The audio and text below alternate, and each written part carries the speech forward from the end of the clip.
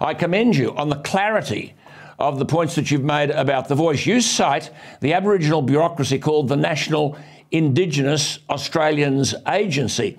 Now, Gerard, only recently on this program I listed, I've got them in front of me here, over 50 taxpayer-funded bodies which represent an Indigenous voice. Australian Indigenous Education Foundation, I won't go through the 50, the Australian Institute of Aboriginal and Torres Strait Islander Studies, Australian Indigenous Minority Supply, there's 50 or more of them.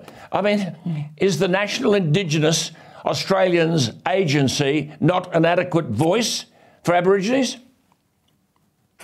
Well, you would have thought so, Alan. And it's, you know, that's the question. Why do we need another layer of bureaucracy? But this is more than just another layer of bureaucracy. And I think we've been hoodwinked a bit, and they're saying this isn't a third chamber.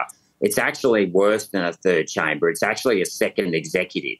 Now, you know, Richard Dreyfus, I think, sorry, I got that wrong, but the AG Dreyfus said on Sunday that the executive will have to go and effectively seek permission from the voice in order to make decisions. Now, that just can't be allowed to happen in a democracy. And it won't happen. It won't happen. That's one of the reasons this referendum will be beaten. And Anthony Albanese is putting his neck on the block here.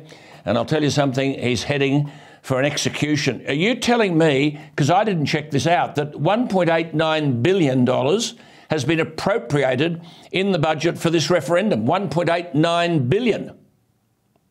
That's what I thought was in the National Indigenous Fund, that agency. My impression was it was about 75 to 100 million, but I stand to be corrected on that as well. But regardless, it's a lot of money for something that is going to add, you know, if it was to get up, a very dangerous weapon in the Constitution. Well, a race-based change to the Constitution was once called apartheid, wasn't it? I mean, they've just appointed, you made this, see, people like Gerard Rennick, if I could just say to my viewers, these people are saying things that we need to know, and yet they are rarely heard. If you don't toe the line on the voice, you're racist. And we're not going to listen to anyone who actually thinks the vote should be no. Now, Gerard Rennick has pointed out, as I did last week, that they've appointed a fellow as Australia's inaugural ambassador for First Nations people. Australia's inaugural ambassador for First Nations people. And Penny Wong has said that this fellow, Mr Mohammed, and I quote, will lead the Office of First Nations Engagement in the Department of Foreign Affairs and Trade, and that, quote, this new position ensures for the first time that Australia will have dedicated Indigenous representation in our international engagement. Gerard, you make the point that the national anthem says we are one and free.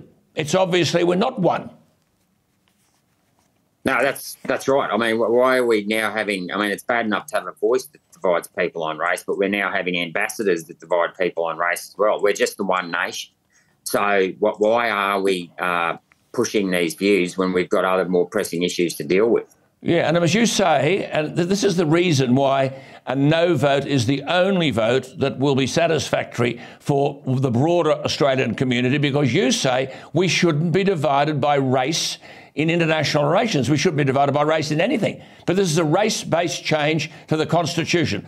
No more, no less.